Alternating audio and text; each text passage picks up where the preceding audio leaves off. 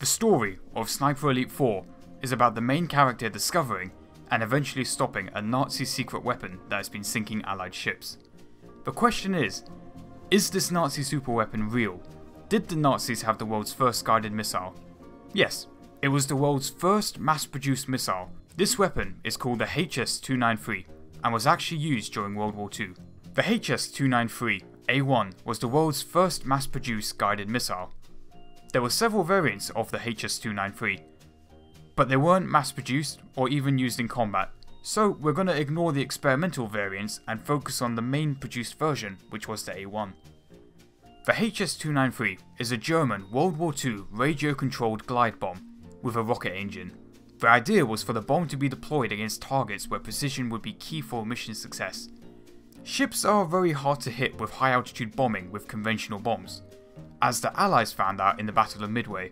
The Battle of Midway was the decisive turning point in the war between Imperial Japan and the United States. During the battle, heavy American bombers, including B-17s, attempted to destroy Japanese ships from high altitude. No aircraft based on Midway scored any hits on enemy ships during the battle. So yeah, high altitude bombing doesn't work. Dive bombers are more successful at attacking enemy ships, but they put themselves in massive danger by flying a very predictable flight path when attacking ships. Also, their proximity in these attack runs to ships bristling with anti-aircraft guns does prove slightly bothersome. A solution to this problem would be a bomb that could be guided to its target from a bomber flying high up and out of range of the ship's anti-aircraft guns. Tests for the HS-293 took place in late 1940, with the first mass-produced version being made in 1942. The missile contained a 300 kg explosive warhead that was designed to explode on impact with an enemy ship. To extend the range of the missile, a rocket booster slung underneath the missile was used to increase speed for around 10 seconds, which was when the rocket then ran out of fuel. When the booster ran out of fuel, the missile would then be unpowered, gliding to its target. The higher the plane when dropping the bomb, the further it could go. At 7,200 feet, the bomb had a range of around 2.2 kilometers.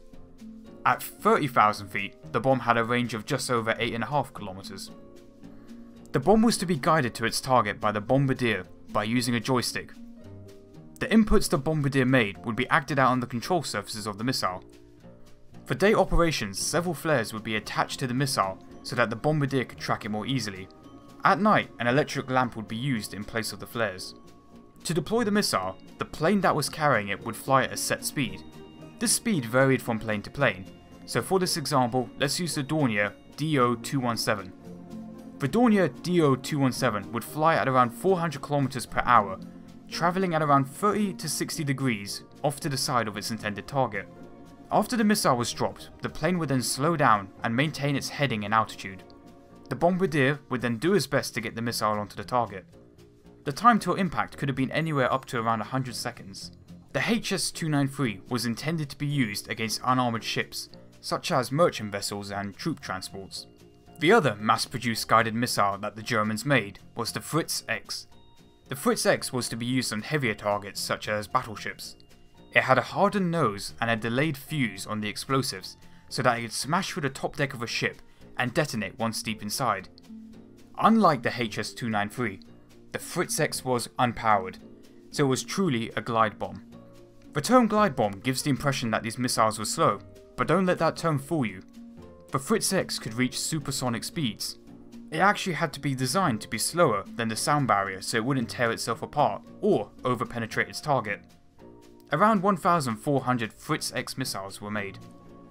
Although the HS-293 is most known for its anti-ship role near Italy, there are also reports that they were used in Normandy to take out bridges to slow down the Allies' advance.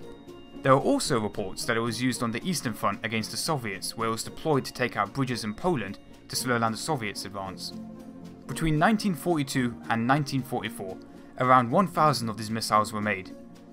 Their effectiveness started to decrease when the Allies gained air superiority in the skies, thus preventing bombers getting close to Allied ships.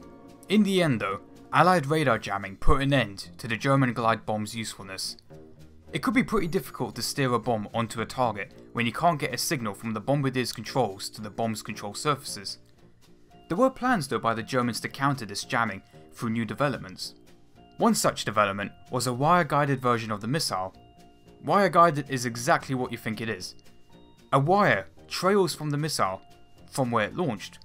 Instead of sending the signal via radio waves, the signal will be sent through the wire, and it would be impossible to jam the signals that are sent this way, unlike radio waves which can be easily jammed. There was even a version of the missile intended to be TV guided. A camera is placed inside the nose or just underneath the nose of the missile, and that camera will send a live feed to the bombardier. This would make the bomb much more easier to guide onto its target. There were also plans to mount the HS-293 on the Arado 234 jet bomber. The Arado was capable of outrunning Allied aircraft. This would have allowed it to have targeted ships in Allied controlled skies. This plan didn't get out of the design stage.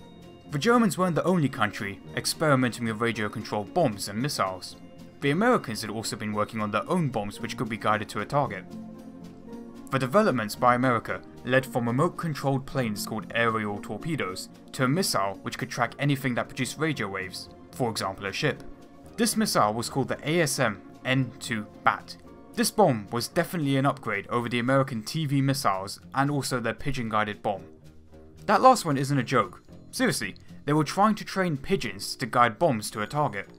A pigeon would be inside the bomb and it will steer to the target by pecking at a screen with its beak. But that's a story for another day. Around 3,000 of these BAT missiles were produced before the end of World War II. These missiles had limited success, although they did actually see some combat against Japan in late 1945. Well, there you have it. There were actually missiles that were used in the Second World War, and in surprisingly high numbers. If you like this video, I'm going to ask you to take a look at my top 5 weird Nazi wonder weapon planes that actually flew. Or maybe you would prefer wood powered tanks. Anyway, I hope you enjoyed the video. Thanks for watching. Like, comment and subscribe, or I'll break your f***ing legs.